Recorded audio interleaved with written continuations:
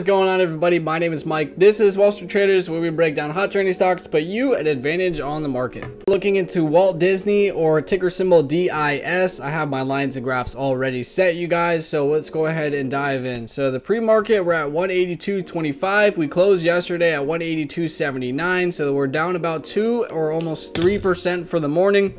The market will be opening here in about 30 minutes, so I'm going to try to make this as fast as possible so we can get this out to you guys. All right, so this top line up here represents our major resistance line, you guys. We look left, we have these two candlesticks that ultimately came up, hit this area, and got rejected. We look back a little bit further, we have this other candlestick that came up and got rejected. So there's the three candlesticks that we needed to test as highest and lowest areas to further predict our analysis. So that's our resistance. We look down, here's our support, you guys. You can see before this was support, it was working as resistance down here. We can see that it came up, got rejected, came up, gapped up after hitting that resistance, pulled back down. So once its resistance now works as support, you can see that it bounced off this level and ultimately hit our resistance up here. We have these two candlesticks bouncing off this level back up into our resistance, which pushed us back down into our support again.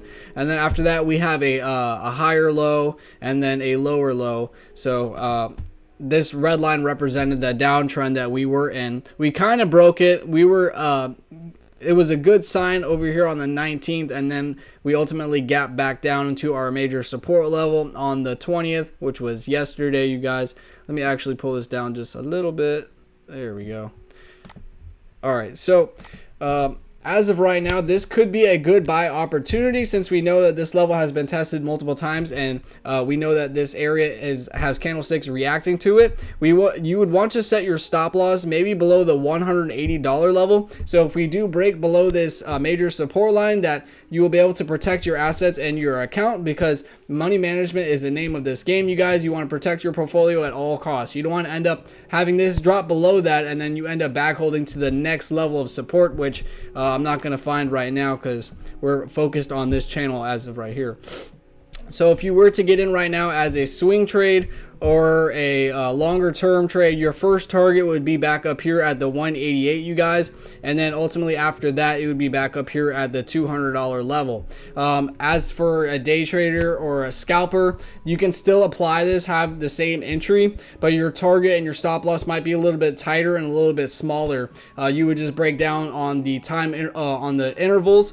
So on the daily, you would break down to the 1 hour, 30 minute, 5 minute, and then the 1 minute to ultimately find your entries and your targets. So when you're getting into any stock, you guys, you need a trading plan, that being your target, your entry, and then where you're going to put your stop loss, or a mental stop loss, like I said, if you're swing trading. So at least you have an idea of when you're going to get out and how much you are risking. So like I said, this could be a good buy opportunity since we are back at this level. The only problem is that we are still in this downtrend, and buyers are no longer stepping up. The only thing I do like is that we are on this major support line, so we have some cushion or a possibility to create a reversal in this area. So like I said, your entry could be as of like at 182. Have your stop loss under this candlestick wick right here. That'd be at the 180, you guys. So if it does drop below this, that you have some at least protection. So, and the reason why we want to put it under this wick right here is if we have the same wick that breaks below this, you don't want to get automatically tagged out and then it continue its trend higher, because that does happen. So you want to give yourself at least some wiggle room, you guys,